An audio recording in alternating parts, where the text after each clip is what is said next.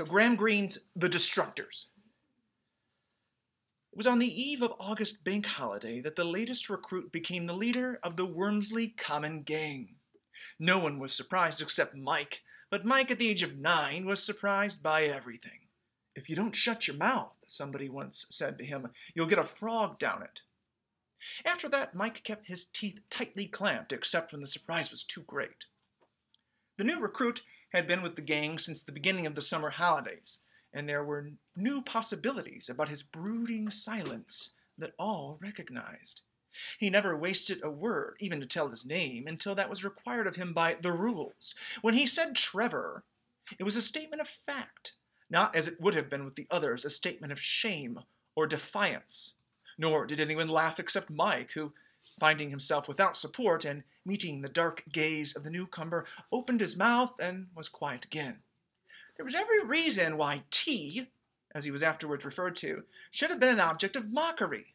There was his name, and they substituted the initial because otherwise they had no excuse not to laugh at it.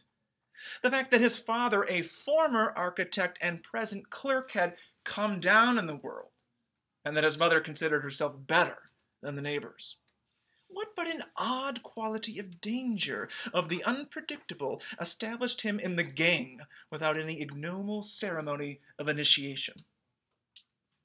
The gang met every morning in an impromptu car park, the site of the last bomb of the first Blitz. The Blitz is the bombing of London by the Nazi Luftwaffe in World War II. The leader, who was known as Blackie, claimed to have heard it fall, and no one was precise enough in his dates to point out that he would have been 1 year old and fast asleep on the down platform of Wormsley Common Underground Station.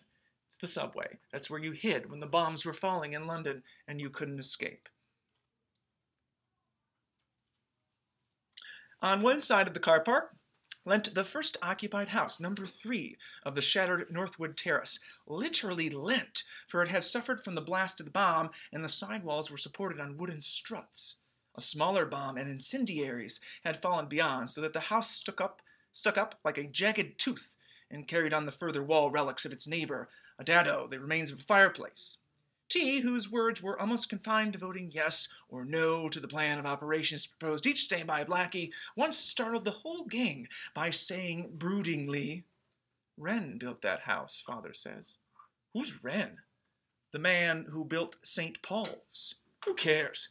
Blackie said. "It's only old miseries." By the way, St. Paul's is St. Paul's Cathedral, one of the most famous cathedrals in the world. It did, of course, survive the Blitz. Wren is Christopher Wren, perhaps the most famous architect in English history. Old Misery, whose real name was Thomas, had once been a builder and a decorator. He lived alone in the crippled house, doing for himself. Once a week, you could see him coming across the common with bread and vegetables. And once, as the boys played in the car park, he put his head over the smashed wall of his garden and looked at them. "Been to the Lave?" one of the boys said. For it was common knowledge that since the bombs fell, something had gone wrong with the pipes of his house, and Old Misery was too mean to spend money on the property. He could do the redecorating himself at cost price, but he had never learnt plumbing. The Lave was a wooden shed at the bottom of the narrow garden with a star-shaped hole in the door. It had escaped the blast, which had smashed the house next door and sucked out the window frames of number 3. The next time the gang became aware of Mr. Thomas was more surprising. Blackie, Mike, and a thin yellow boy, who for some reason was called by his surname Summers, met him on the common coming back from the market. Mr. Thomas stopped them. He said glumly, "You belong to that lot that play in the car park." Mike was about to answer when Blackie stopped him. As the leader, he had responsibilities. "Suppose we are," he said, ambiguously. "I got some chocolates," Mr. Thomas said. "Don't like 'em myself. Here you are. Not enough to go round, I don't suppose. There never is," he added with somber conviction. He handed over 3 packets of Smarties. The gang was puzzled and perturbed by this action and tried to explain it away. "Bet someone dropped them and he picked them up," somebody suggested. "Pinched them and then got in a bleeding funk," another thought aloud. "It's a bribe," Summers said. "He wants us to stop bouncing balls on his wall." "We'll show him we don't take bribes," Blackie said. And they sacrificed the whole morning to the game of bouncing that only Mike was young enough to enjoy. There was no sign from Mr. Thomas. Next day, T astonished them all. He was late at the rendezvous, and the voting for that day's exploit took place without him. At Blackie's suggestion, the gang was to disperse in pairs, take buses at random, and see how many free rides could be snatched from unwary conductors. The operation was to be carried out in pairs to avoid cheating. They were drawing lots for their companions when T arrived. "Where have you been, T?" Blackie asked. "You can't vote now. You know the rules." "I've been there," T said. He looked at the ground as though he had thoughts to hide. "Where?" "At Old Misery's." Mike's mouth opened and then hurriedly closed again with a click. He had remembered the frog. "At Old Misery's?" Mike's mouth, "At Old Misery's?" Blackie said. There was nothing in the rules against it, but he had a sensation that T was treading on dangerous ground. He asked hopefully, "Did you break in?" "No, I rang the bell." "And what did you say?" "I said I wanted to see his house." "What did he do?" "He showed it to me." "Pinch anything?" "No." "What did you do it for, then?" The gang had gathered round. It was as though an impromptu court were about to form and try some case of deviation. T said, "It's a beautiful house." And, still watching the ground, meeting no one's eyes, he licked his lips first one way, then the other. "What do you mean, a beautiful house?" Blackie asked with scorn. "It's got a staircase 200 years old, like a corkscrew. Nothing holds it up." "What do you mean, nothing holds it up? Does it float?" "It's to do with opposite forces," Old Misery said. "What else?" "There's paneling, like in the Blue Boar."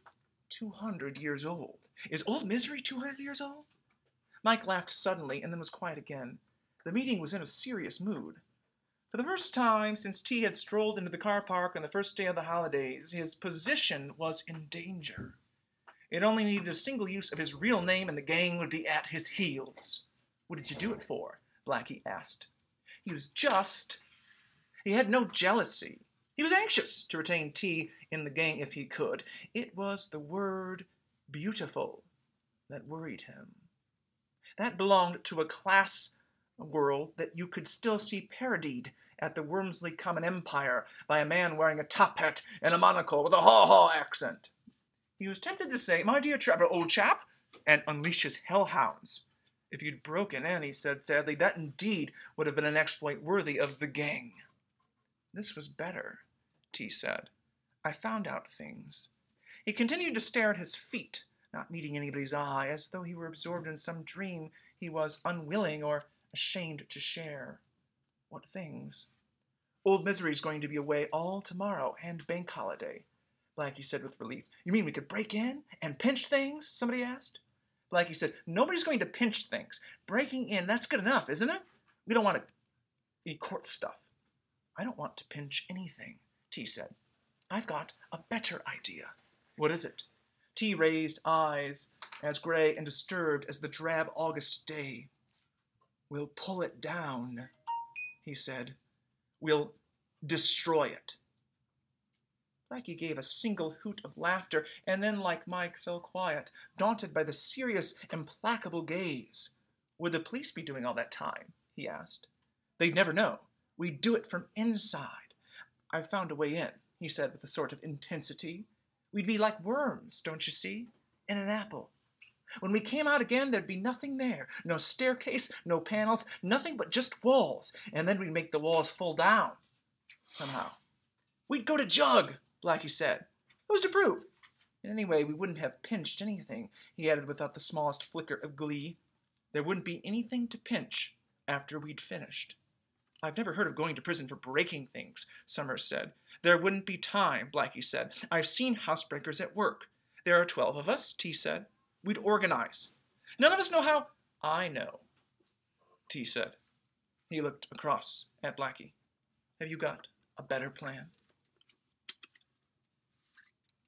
"Today," Mike said tactlessly, "we're pinching free rides." "Free rides?" T said. "Kid stuff. You can stand down, Blackie, if you'd rather." "The gang's got to vote." "Put it up, then," Blackie said uneasily. "It's proposed that tomorrow and Monday we destroy Old Misery's house."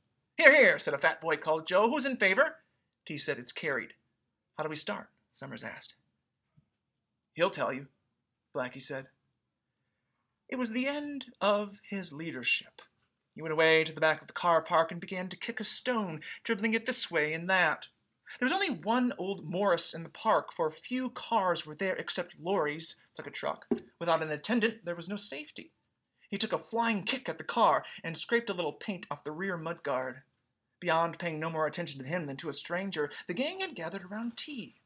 Blackie was dimly aware of the fickleness of favor. He thought of going home, of never returning, of letting them all discover the hollowness of T's leadership. But suppose, after all, what T proposed was possible. Nothing like it had been done before. The fame of the Wormsley Common Car Park gang would surely reach London. There would be headlines in the papers. Even the grown-up gangs who ran the betting and all wrestling and the Barrow Boys would hear with respect of how old Misery's house had been destroyed. Driven by the pure, simple, and altruistic ambition of fame for the gang, Blackie came to where T stood in the shadow of old Misery's wall. T was giving his orders with decision. It was as though the plan had been with him all his life, pondered through the seasons, and now, in his 15th year, crystallized with the pain of puberty. "You," he said to Mike, "bring some big nails, the biggest you can find, and a hammer. Anybody who can, better bring a hammer and a screwdriver. We'll need plenty of them. Chisels, too. We can't have too many chisels. Can anybody bring a saw?" "I can," Mike said. "Not a child's saw," T said. "A real saw." Blackie realized he had raised his hand, like any ordinary member of the gang. "Right, you bring one, Blackie. But now there's a difficulty. We want a hacksaw." "What's a hacksaw?" someone asked. "You can get 'em at Woolworth's," Summers said. The fat boy called Joe said gloomily, "I knew it would end in a collection." "I'll get one myself," T said. "I don't want your money. I can't buy a sledgehammer, though." Blackie said, "They are working at number 15. I know where they'll leave their stuff for the bank holiday." "Then that's it," T said. "We'll meet here at 9 sharp. I've got to go to church," Mike said. "Come over the wall and whistle. We'll let you in." 2. On Sunday morning, all were punctual except Blackie, even Mike. Mike had a stroke of luck. His mother felt ill, and his father was too tired after Saturday night, and he was told to go to church alone, with many warnings of what would happen if he strayed. Blackie had difficulty in smuggling out the saw, and then in finding the sledgehammer at the back of number 15. He approached the house from a lane at the rear of the garden, for fear of the policeman's beat along the main road. The tired evergreens kept off a stormy sun. Another wet bank holiday was being prepared over the Atlantic, beginning in swirls of dust under the trees. Blackie climbed the wall into Misery's garden. There was no sign of anybody anywhere. The lav stood like a tomb in a neglected graveyard. The curtains were drawn. The house slept. Blackie lumbered near with the saw and the sledgehammer. Perhaps, after all, nobody had turned up. The plan had been a wild invention. They had woken wiser. But when he came to the back door, he could hear a confusion of sound hardly louder than a hive in a swarm, a clickety-clack, a bang-bang, a scraping, a creaking, a sudden, painful crack. He thought, "It's true," and whistled. They opened the back door to him, and he came in. He had at once the impression of organization, very different from the happy old go-lucky ways under his leadership. For a while he wandered up and down the stairs looking for tea. Nobody addressed him. He had a sense of great urgency, and already he began to see the plan. The interior of the house was being carefully demolished without touching the walls. Summers, with hammer and chisel, was ripping out the skirting boards in the ground floor dining room. He had already smashed the panels of the door. In the same room, Joe was heaving up the parquet blocks, exposing the soft wood floorboards over the cellar. Coils of wire came out of the damaged skirting, and Mike sat happily on the floor, clipping the wires. On the curved stairs, 2 of the gang were working hard with an inadequate child's saw on the banisters. When they saw Blackie's big saw, they signaled for it wordlessly. When he next saw them, a quarter of the banisters had been dropped into the hall. He found T at last in the bathroom. He sat moodily in the least cared-for room in the house, listening to the sounds coming up from below. "You've really done it," Blackie said with awe. "What's going to happen?" "We've only just begun," T said. He looked at the sledgehammer and gave his instructions. "You stay here and break the bath and the wash basin. Don't bother about the pipes. They'll come later." Mike peered at the door. "I've finished the wires, T," he said. "Good. You've just got to go wandering round now. The kitchen's in the basement. Smash all the china and glass and bottles you can lay a hold of. Don't turn on the taps. We don't want a flood. Yet. Then go into all the rooms and turn out the drawers. If they are locked, get one of the others to break them open. Tear up any papers you find and smash all the ornaments. Better take a carving knife with you from the kitchen. The bedroom is opposite here. Open the pillows. Tear up the sheets. That's enough for the moment. And you, Blackie, when you've finished in here, crack the plaster in the passage up with your sledgehammer. What are you going to do? Blackie asked. I'm looking for something special, T said. It was nearly lunchtime before Blackie had finished and went in search of tea. Chaos had advanced. The kitchen was a shambles of broken glass and china. The dining room was stripped of parquet. The skirting was up. The doors had been taken off their hinges, and the destroyers had moved up a floor. Streaks of light came in through the closed shutters where they worked with the seriousness of creators. And destruction, after all, is a form of creation. A kind of imagination had seen this house as it had now become. Mike said, I've got to go home for dinner. Who else? T asked. But all the others, on one excuse or another, had brought provisions with them. They squatted in the ruins of the room and swapped unwanted sandwiches. Half an hour for lunch, and they were at work again.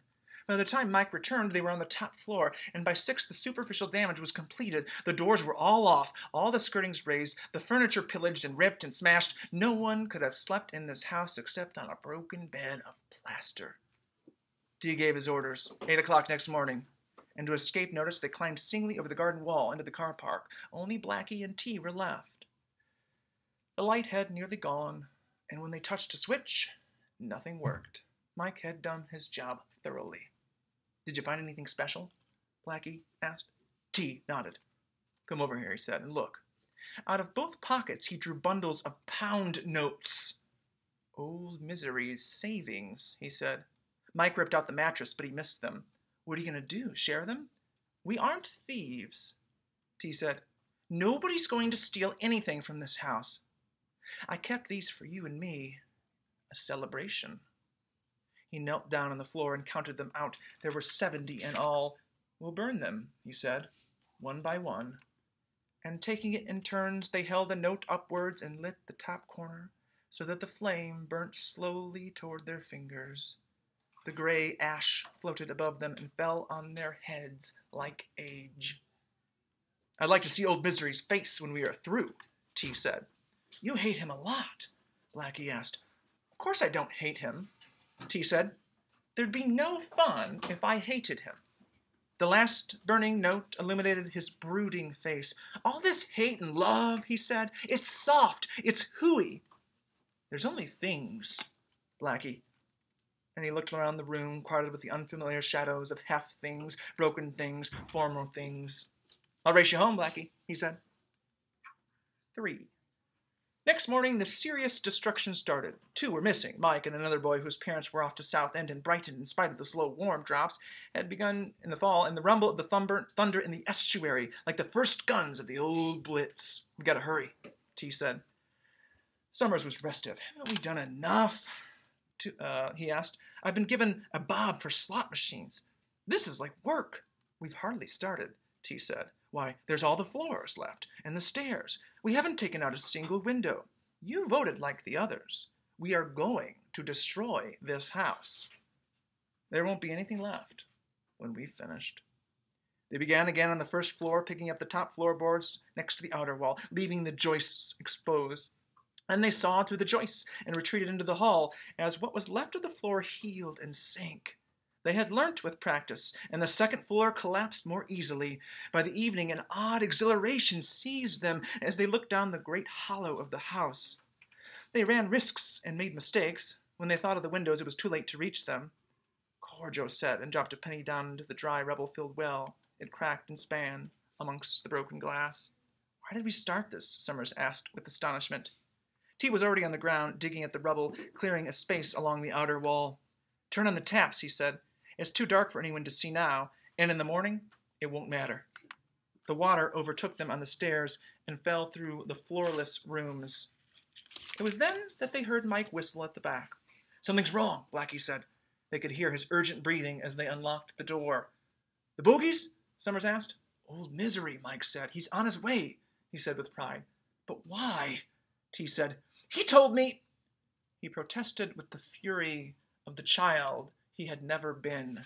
It isn't fair. He was down at South End, Mike said, and he was on the train coming back. Said it was too cold and wet. He paused and gazed at the water. My, you've had a storm here. Is the roof leaking? How long will he be? 5 minutes. I gave him the slip and ran. We better clear, Summers said. We've done enough anyway. Oh, no, we haven't. Anybody could do this. This was the shattered, hollowed house with nothing left but the walls. Yet walls could be preserved. Facades were valuable. They could build inside again more beautifully than before. This could be a home again, he said angrily. We've got to finish. Don't move. Let me think. There's no time, the boy said. There's got to be a way, T said. We couldn't have got this far. We've done a lot, Blackie said. No, we haven't. Somebody watch the front. We can't do any more. He may come in at the back. Watch the back, too. T began to plead. Just give me a minute and I'll fix it up. I swear I'll fix it. But his authority had gone with his ambiguity. He was only one of the gang. Please, he said. Please, Summers mimicked him and then suddenly struck home with the fatal name. Run along home, Trevor. T stood with his back to the rubber like a boxer knocked groggy against the ropes. He had no words as his dreams shook and slid. Then Blackie acted before the gang had time to laugh, pushing Summers backward. I'll watch the front, T, he said, and cautiously he opened the shutters of the hall. The gray, wet common stretched ahead, and the lamps gleamed in the puddles. Someone's coming, T. No, it's not him. What's your plan, T? Tell Mike to go out into the lab and hide close beside it. When he hears me whistle, he's got to count to 10 and start to shout. Shout what? Oh, help. Anything. You hear, Mike? Blackie said. He was the leader again. He took a quick look between the shutters. He's coming, T. Quick. Mike, the lab, stay here. Blackie, all of you. Till I yell. Where are you going, T? Don't worry, I'll see to this. I said I would, didn't I? Old Misery came limping off the common. He had mud on his shoes, and he stopped to scrape them on the pavement's edge. He didn't want to soil his house, which stood jagged and dark between the bomb sites, saved so narrowly, as he believed, from destruction. Even the fan light had been left unbroken by the bomb's blast. Somewhere, somebody whistled. Old Misery looked sharply round. He didn't trust whistles. A child was shouting. It seemed to come from his own garden. Then a boy ran into the road from the car park. Mr. Thomas, he called. Mr. Thomas. What is it? I'm terribly sorry, Mr. Thomas. One of us has got taken short, and we thought you wouldn't mind, and now we can't get out. What do you mean, boy? He's got stuck in your lab. He'd no business. Haven't I seen you before? You showed me your house. So I did. That doesn't give you the right to. Do hurry, Mr. Thomas. He'll suffocate. Nonsense. He can't suffocate. Wait till I put my bag in. I'll carry your bag. Oh, no, you don't. I carry my own. This way, Mr. Thomas. I can't get in the garden that way. I've got to go through the house. But you can get in the garden this way, Mr. Thomas. We often do. You often do? He followed the boy with a scandalized fascination. When? Now, what right? Do you see? The wall's low. I'm not going to climb walls into my own garden. It's absurd. This is how we do it. 1 foot here, 1 foot there, and over. The boy's face peered down, an arm shot out, and Mr. Thomas found his bag taken and deposited on the other side of the wall. Give me my bag back, Mr. Thomas said. From the loo, a boy yelled and yelled. I'll call the police. Your bag's all right, Mr. Thomas. Look, 1 foot there, on your right, now just above, to your left. Mr. Thomas climbed over his own garden wall. Here's your bag, Mr. Thomas. I'll have the wall built up, Mr. Thomas said. I'll not have you boys coming over here and using my loo. He stumbled on the path where the boy caught his elbow and supported him. Thank you, my boy, he murmured automatically. Somebody shouted again through the dark. I'm coming, Mr. Thomas called. He said to the boy beside him, I'm not unreasonable. Been a boy myself, as long as things are done regular. I don't mind you playing around the place Saturday mornings. Sometimes I like the company. Only it's got to be regular. One of you asks leave, and I say yes. Sometimes I'll say no, I won't feel like it. And you come in at the front door and out of the back. No garden walls. Do get him out, Mr. Thomas. He won't come to any harm in my loo, Mr. Thomas said, stumbling slowly down the garden. Oh, my rheumatics, he said. Always get 'em on bank holiday. I've got to be careful. There's loose stones here. Give me your hand. Do you know what my horoscope said yesterday? Abstain from any dealings in first half of week. Danger of serious crash. That might be on this path, Mr. Thomas said. They speak in parables and double meanings. He paused at the door of his loo. What's the matter in there? He called. There was no reply. Perhaps he's fainted, the boy said. Not in my loo. Here, you come out, Mr. Thomas said, and giving a great jerk at the door, he nearly fell out on his back when it swung so easily open. A hand first supported him and then pushed him hard.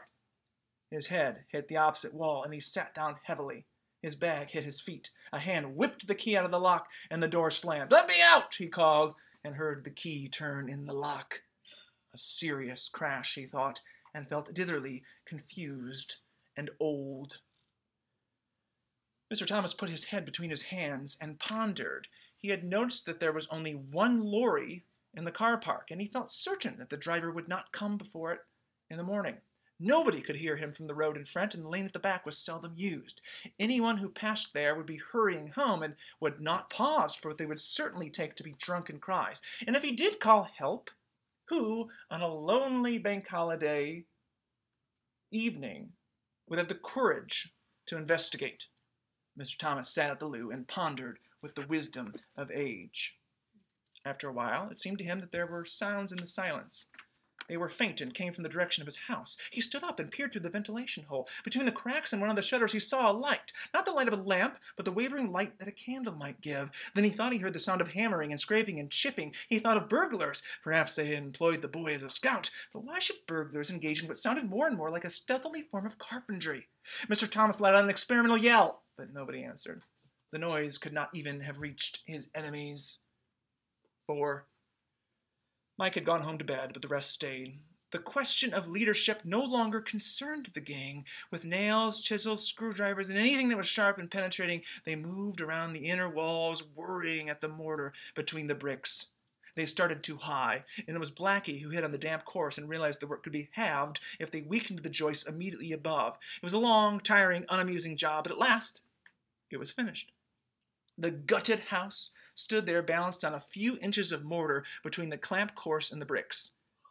There remained the most dangerous task of all, out in the open at the edge of the bomb site.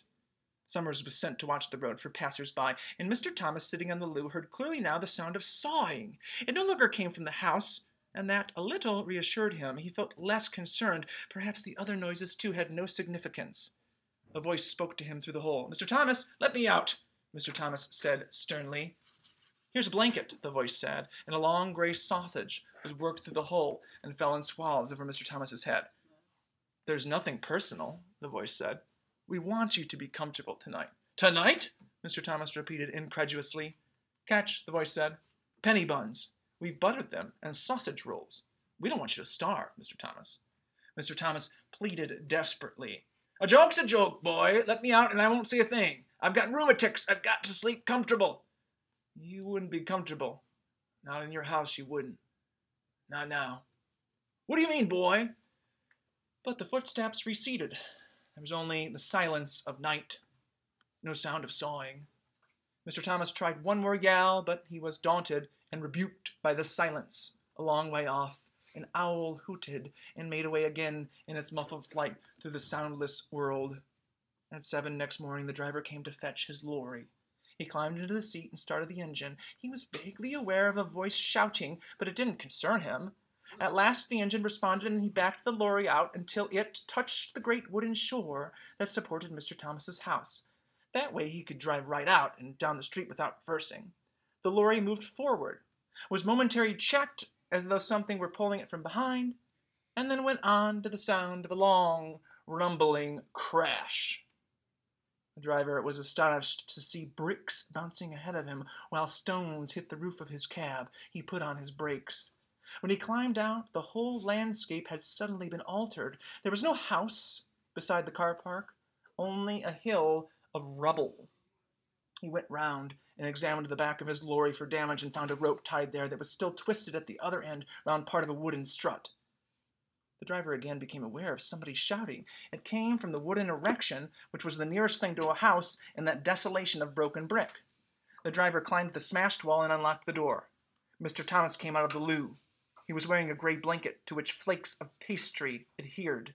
He gave a sobbing cry. "My house!" he said. "Where's my house?"